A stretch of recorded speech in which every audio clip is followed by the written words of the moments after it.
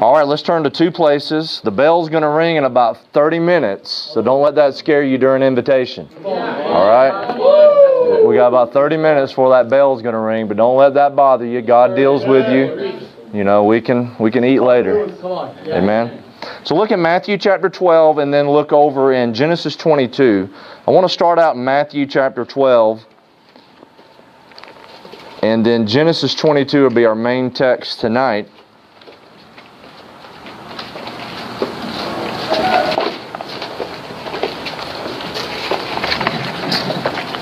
Let's read this couple of verses here, Matthew chapter 12. Look, if you will, in verse 43.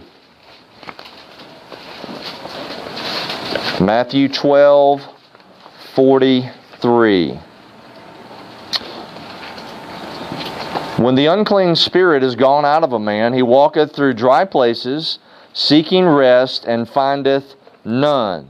Then he saith, I will return into my house from whence I came out. And when he is come, he findeth it empty, swept, and garnished. Then goeth he and taketh with himself 7 other spirits more wicked than himself, and they enter in and dwell there. And the last state of that man is worse than the first. Even so shall it be also unto this wicked generation. Let's pray. Pastor Schreib, will you pray for us, please? Dear Heavenly Father, we thank you again for all that we've received this week. We thank you for the preaching. We thank you for the conviction of the Holy Spirit, where we needed some very important areas. Thank you for the good spirit of Christian fellowship and people who were bound by the same blood of Christ and knit together because of the same Holy Ghost. Amen.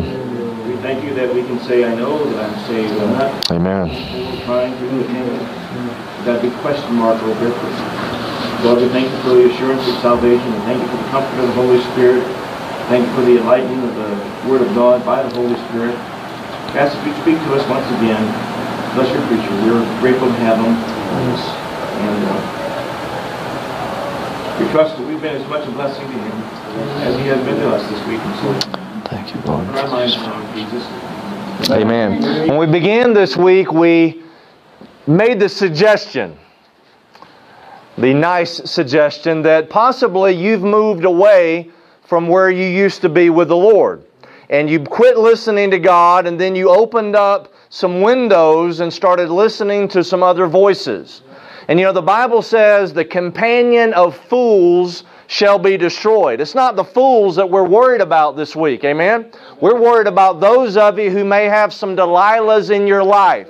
And they are your companions. They are the ones who have the connection to Satan. They are the ones that you built windows instead of walls, so they've been coming in the windows to get you. And you've even grown attached to them. You like them. You love them. You enjoy their company, but the companion of fools will be destroyed. Maybe you've identified Delilah and Ishmael, and you say, you know what?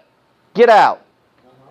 Get out of here, Ishmael. You're no good. You'll never be any good. I don't want you in my life. I don't feel sorry for you. I'm not going to support you. I'm not going to feed you. Get out. And you start building those walls, and you don't want windows anymore because Satan can come through those windows. We like windows so we can see the world.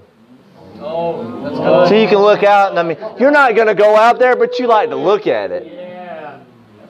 You know, you flip through the channels and you're just kind of hoping something will pop up. Oh no, you ain't never done that. But there's the windows, and God says you need to build some walls.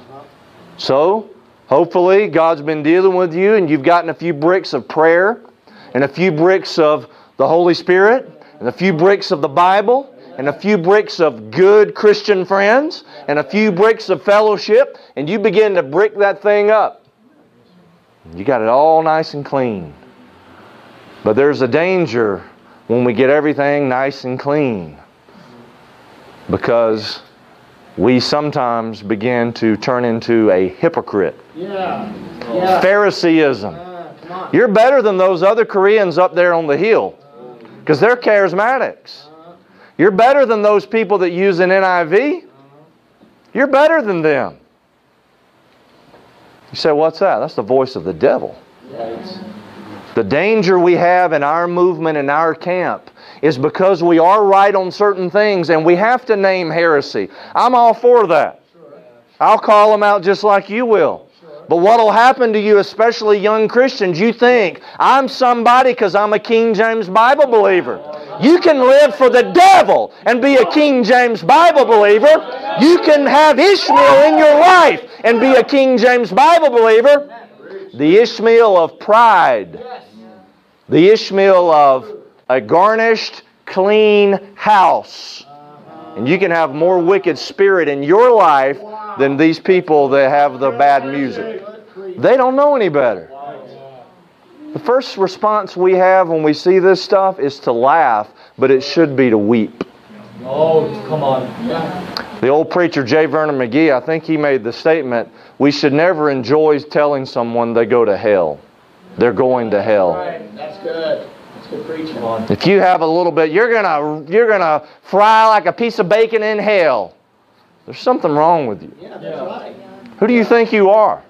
Oh, I know who you are. You've cleaned out the house. You've bricked up the wall. You're so separated. Ishmael's not in your life, but all these other wicked spirits are. And you will not consider for a minute that you could be wrong about anything. That's right. Absolutely. You say, well, I got the King James Bible right. Yeah, but everything else is not right. The attitude and the hypocrisy and the Phariseeism is not right.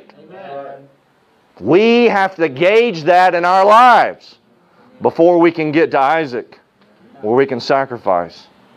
Now, Genesis 22 here, we have discipline, and I really marvel at your discipline. Man, I watched some of you climb up that obstacle thing like you were a Spider-Man or something. Just dong, dong, dong, dong, dong, dong, dong, dong. Take a little break.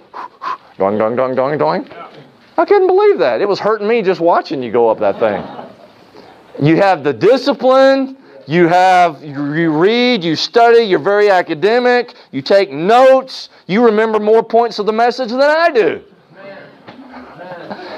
I'll forget tomorrow what I preached today. I'll have to call you and say, hey, can I get some points here for this message? Discipline, duty. But what about devotion? You have diligence too. But what about devotion? This is where we get here in Genesis 22, verse number 1. The Bible says, and it came to pass after these things, that God did tempt Abraham, and said unto him, Abraham, and he said, Behold, here I am. And he said, Take now thy son, thine only son Isaac, whom thou lovest, and get thee into the land of Moriah, and offer him there for a burnt offering upon one of the mountains which I will tell thee of. Devotion is only seen by the Lord through sacrifice. Devotion is seen. And remember, you don't sacrifice Ishmael. Ishmael's the flesh. Ishmael is sin. Ishmael is the unclean animal. You don't sacrifice Ishmael. You sacrifice Isaac. You sacrifice that thing in your life that you love the most. You let go and let God have it. This is what God told him. This is a command, number 1. A command, not a choice. Verse number 2. Abraham arrives at this level. I believe we came to camp because we want to go to a deeper level in our Christian life, right? Amen? Amen. You know, you can do something 1,000,000 times wrong. You say, I have experience. No, you've done one thing 1,000,000 times the same way. You're still in ankle water, doing the same thing. Ezekiel's out there and God says, you move a little further where it's to the knees. Okay? And he says, all right, Ezekiel, you come out a little bit further where it's up to the waist. And he's like, oh, you know, I can feel the current a little bit now. And he says, okay, Zeke, come out a little bit further. And he gets out a little bit further and he loses control. And he has to go where the current takes him.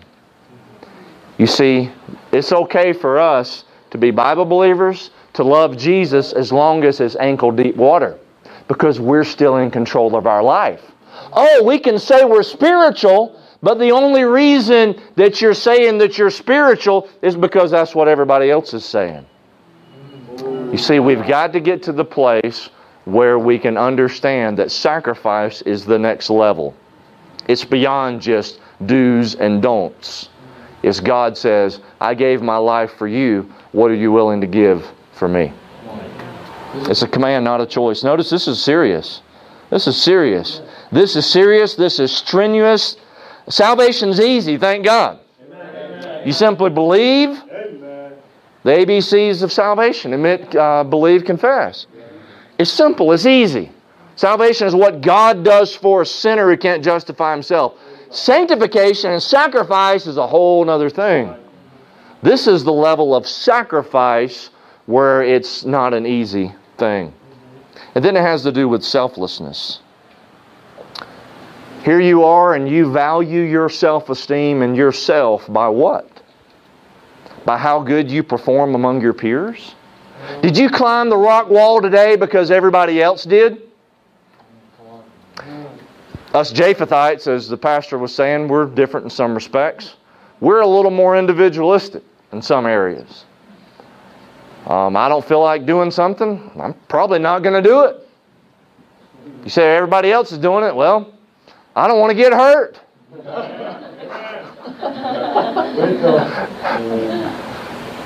But see what happens oftentimes, there's peer pressure, even if it's positive peer pressure. What happens is the habits that develop that are supposedly spiritual are really just pressure because your self-esteem is built on pleasing everybody else instead of Jesus Christ. And that includes family. That includes church family. That's right, brother. Well, so-and-so thinks I should go to Bible school. What does God think? Yeah, right. So-and-so thinks I should go get higher education, a master's degree. What does God say about it? Amen. What happens to a lot of people is they bow down to the holy grail of their ancestors instead of sacrificing for Jesus. Now you have to follow the boundaries of your parents. I'm not teaching you to rebel against your parents. But you reach a certain age, and God says, come here. You're like, hey, come on, Mom and Dad. Hey, no, God says, no, you. Yeah. Me and you. When you get saved, you know what? It's God and you. It's a personal relationship. We want to develop our relationship with everybody all together. God says, me and you. That's good. Good job. What if God says, I want you to work at McDonald's for the rest of your life? Come on. Come on. You're not willing to sacrifice that. Yes. You're going to stay in your room cleaned out with nobody but wicked spirits in there. And you're going to attack the NIV people all the time so you can build yourself up. Because you're not willing to sacrifice your Isaac. I wish I could be a little kinder, but we have to go the way the Lord wants us to go. Romans 12, 1 and 2, you know the passage. I beseech you therefore, brethren, by the mercies of God, that you present your bodies a living sacrifice, holy, acceptable unto God, which is your reasonable service. And be not conformed to this world, but be ye transformed by the renewing of your mind, that you may prove what is that good and perfect, acceptable and perfect will of God. So what are we talking about? Sacrifice. What are we talking about as well? We're talking about success in the Christian life. Same thing. Your success based on your Christian life is based on your obedience to Him, whether or not you're willing to lay down your Isaac, whatever your Isaac may be.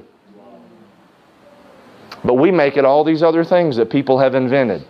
We try to be conformed. To conform something is like if I was to get several pieces of paper and cut them and paste them together and tape them together and make something from the outside. Conform it together from the outside.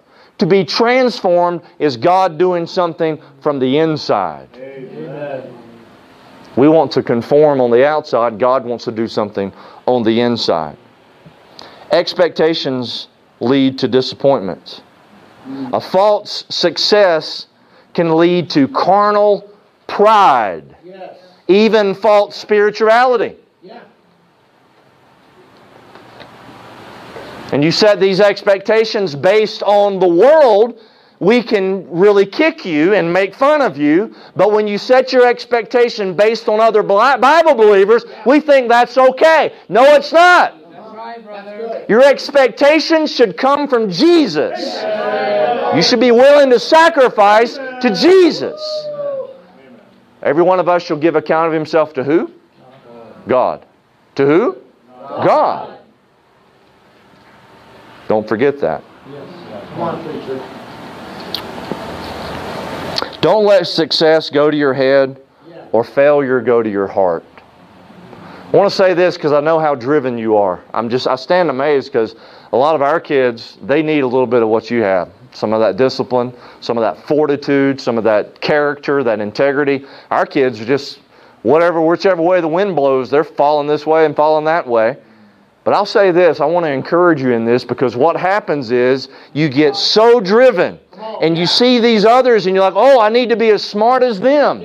I need to be as successful as them. I need to go to this school like they go to. I need to act like they act. And you set up all these expectations and then you fall. Yeah, right. It'll happen. It'll happen.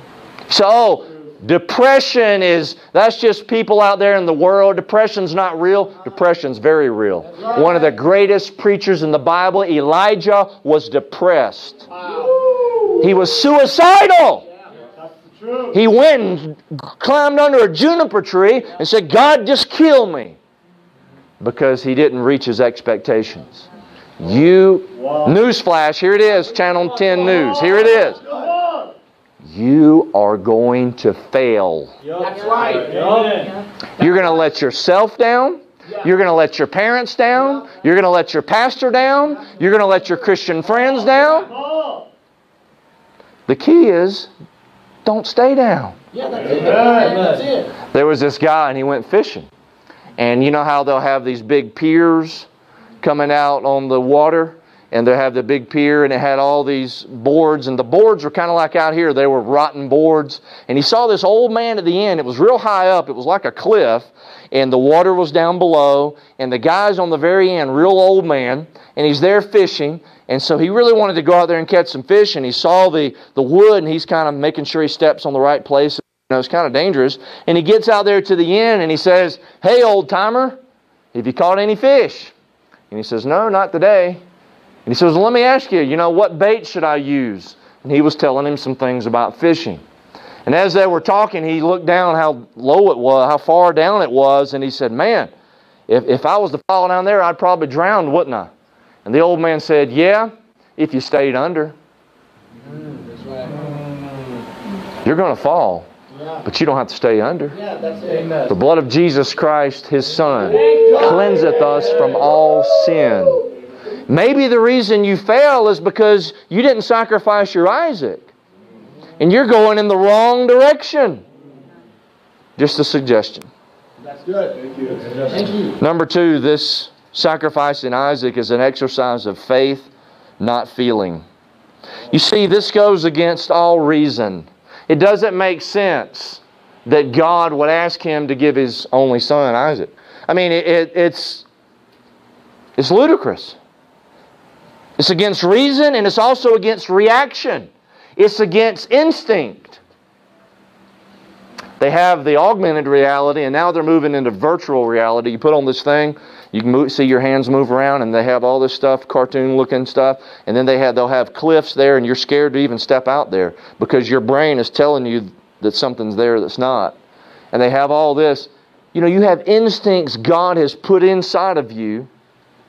And those instincts, oftentimes because of Ishmael, or oftentimes because of windows we left open, those instincts are used against ourselves. Abraham could have reasoned with Sarah. I guarantee you Sarah would have said, Abraham, you have lost your mind. You sure God told you that? That's not what everybody else is doing. How's Isaac going to go and get his career and be successful if we kill him?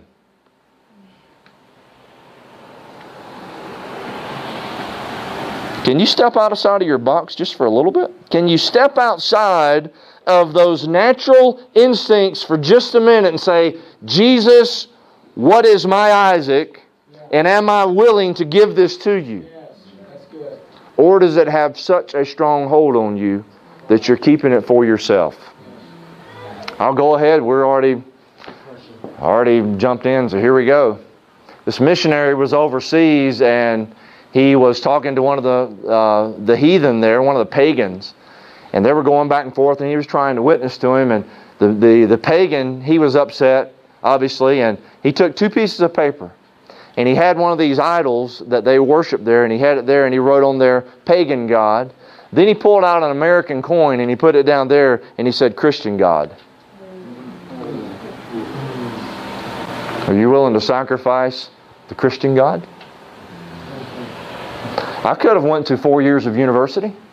My older brother did. But I said, you know what? I'll wash cars and go to PBI. Amen. The armpit of the South. I didn't never make any money. God took care of us. Amen. You know? Amen. Amen. So can't you do both? Oh, sure. You can just bring Ishmael and Isaac together. Have a little wedding for Isaac and Ishmael. Let them get married, because Sodomites are doing that now. No, it's an exercise of faith, not feeling. It goes against sometimes our natural man.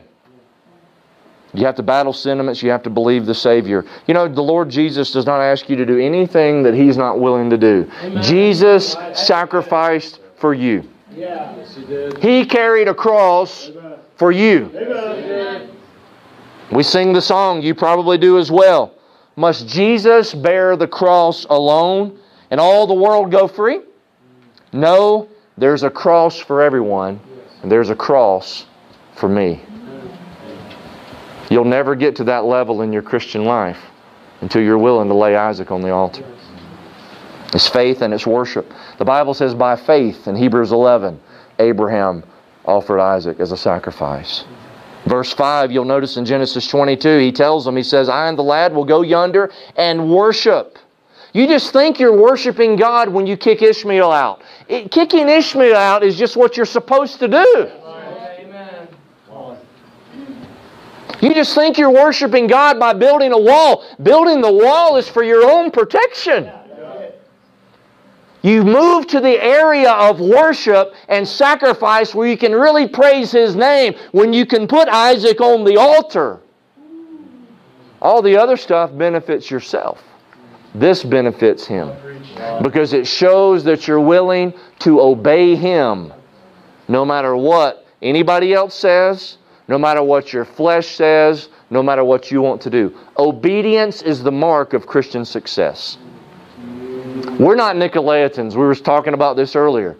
I'm a pastor, but I'm no better than my church members. I'm no better than you.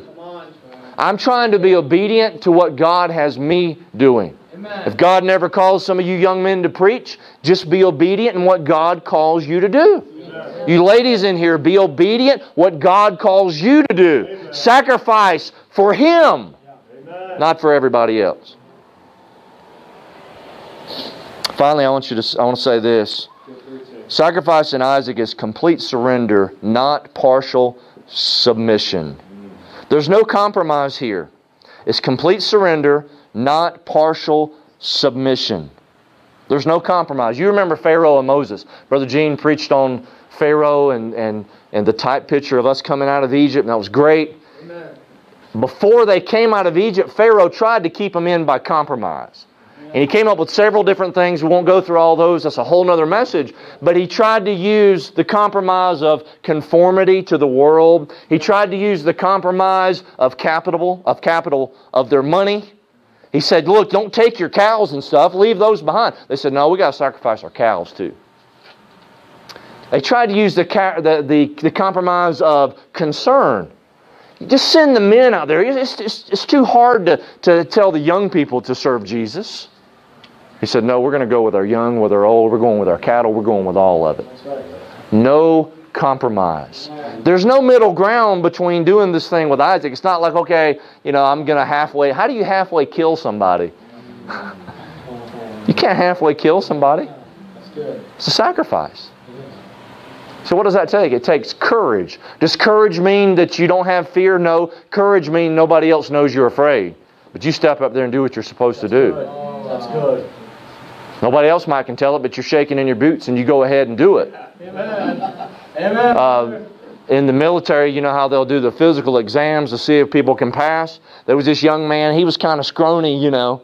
He was, a little bit scrawny on the peaked side, and he, malnourished. He just wasn't very healthy looking. Well, they checked him out, and he was just kind of nervous about everything. You know, he had never done hardly anything in his life. I don't know why he was volunteering to be a soldier, but the guy asked him, he says, "Doc, what about this soldier here? Is he missing any vital organs?" He says, "Yeah, he don't have any guts." It takes some guts to sacrifice. Some courage. No compromise. The night before, Abraham is thinking probably. Can you imagine what's going through his head? God has told him to take his beloved Isaac. He loved him before he was ever born. God told him he was going to have a son. He started loving him right then. And he says, "I want you to take him." And Abraham's thinking, it'd be a whole lot easier just to kill myself than it would be to kill him. Lord, can I sacrifice something else? Can I sacrifice an NIV? That'll be easy. Can I sacrifice Ishmael? I can kick him out and throw him down the hill and laugh at him. Lord says, "No, I want Isaac. Yes. I want your dreams. Come on. I want your goals. Yeah. Right. I want your hopes. I want your future. Yes. I want your career. Yeah. Be specific. I want the love of your heart. The thing you love the most. Oh, that's good. Come on. Come on. That's what I want. Nothing else." Yes. You'll notice that there's no canceling out. Verse number 4, days go by. This is the third day. You see, what will happen is, in between time, we're getting ready to be done with camp. You may be ready to sacrifice Isaac, but there's going to be a few more days before Sunday comes around. And then there's a few more days after Sunday. And so God will deal with you through the preaching of the Bible, and God will deal with you, and here comes a few days, and the devil will try to get in and say, "Hey, you can back out now." Maybe God changed his mind. Don't you feel the Lord leading you in another direction? I'll give you an insight on how Christian Bible believers get around God's will. We use the catchphrase, "The Lord is leading me." Because what are you going to say to that? On these gray areas. And sometimes we hide behind that and we don't really know that it's God. Just be honest. We're living by faith. Sometimes living by faith, you're kind of like walking, "Okay, Lord, I'm living by faith and let's see what happens." Don't make everything so complicated. Just live by faith. God knows your heart. If you love Him and you live by faith and you make a mistake trying to do the right thing, He's not going to punish you for trying to do the right thing. Don't be so tight-wound. Just live by faith and don't hide behind "the Lord's leading me," because you're not willing to sacrifice the thing you love the most. Amen. You've got to get past the peer pressure. God created you. You have your own fingerprints. That's right. God loved you enough to shed the most precious thing in the universe, the blood of Jesus, for you. Your self-worth and value is based on the blood of Jesus. You are somebody because of Jesus, not because of yourself. You don't have to have expectations because of the preacher, because of other Christians, because of whoever else. You follow Jesus. Amen. God puts other people in your life to help you, especially as a young person. But as you mature and as you grow, you have to develop your relationship with Him so you can hear His voice. Samuel thought Eli was calling, remember? Eli says, "You got to quit listening to me. You got to start listening to God." That's good. Listen to the preachers as long as you're hearing God through the preachers. All the way back to the very first message. No canceling. Hannah made a vow. Remember that in 1 Samuel? She said, God, if you'll give me the child, I'll dedicate him to you. A few years go by, maybe up to 4 years. The devil said, oh, God don't remember that. That was a long time ago. That was back at camp. It was hot. The bell's about to ring. You know, He really is not going to hold you to that sacrifice. There's no canceling.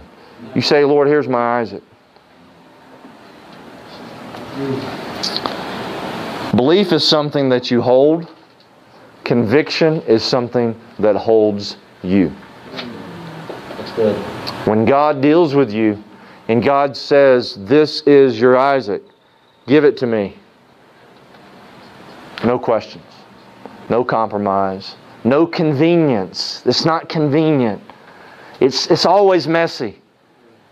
It's always hard. It's always uphill. It's always a cross. John's on the island of Patmos. There's the Patmos before you have the revelation. There's Gethsemane before the resurrection. There's always the cross before the crown. What is your Isaac? Your future, your family, your career, your plans. You know, Judas Iscariot was known by the world as one of Jesus' disciples. They saw Judas and they thought, man, that's one of Jesus' 12. But he was also known in a little different light by the disciples, and even in a different light by the Lord. You have a public life. You have a professional life, which gets a little deeper into the people you work with, the kids you go to school.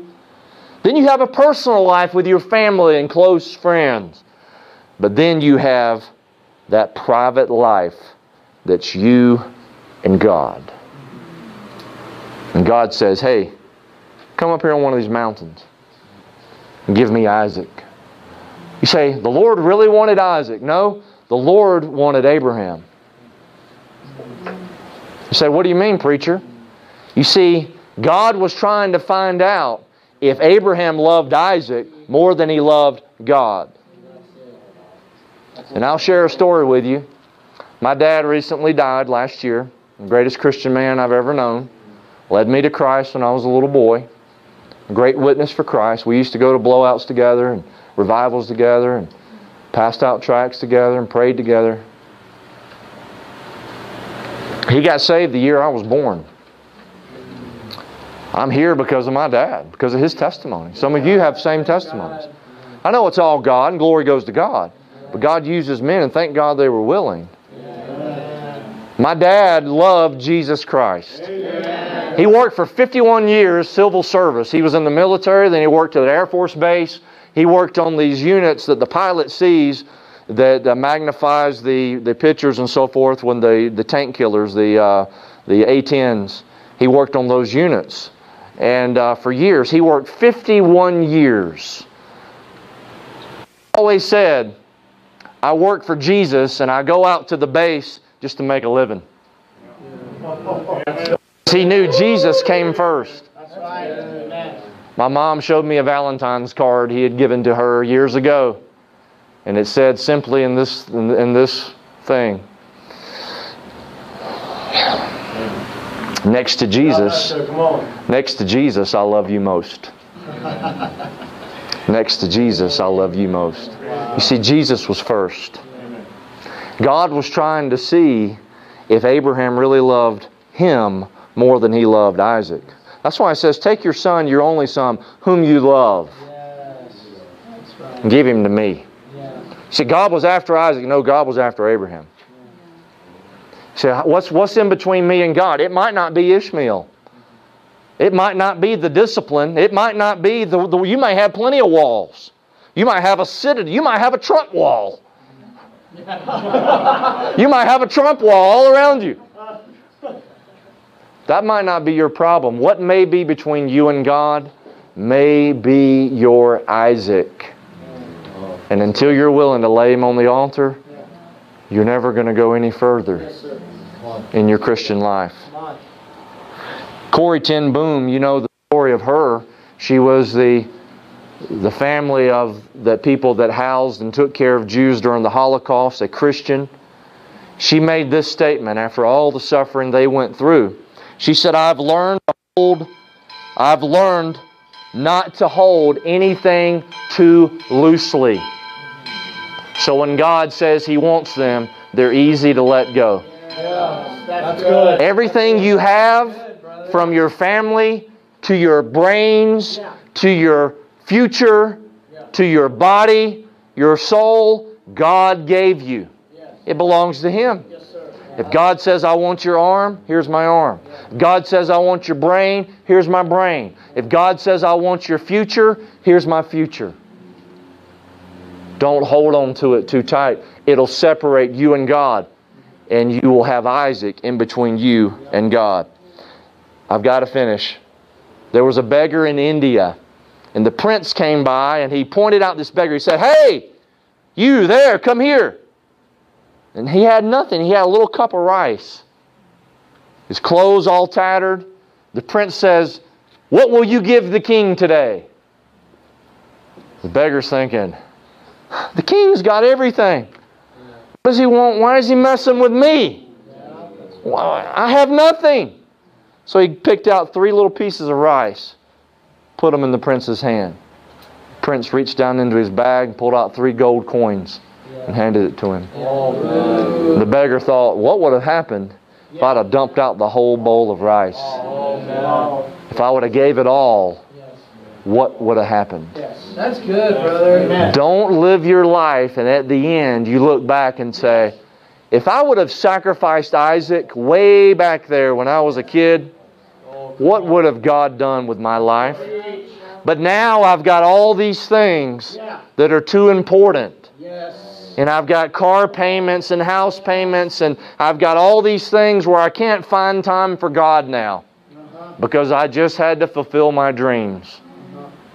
Why don't you just let God have Isaac?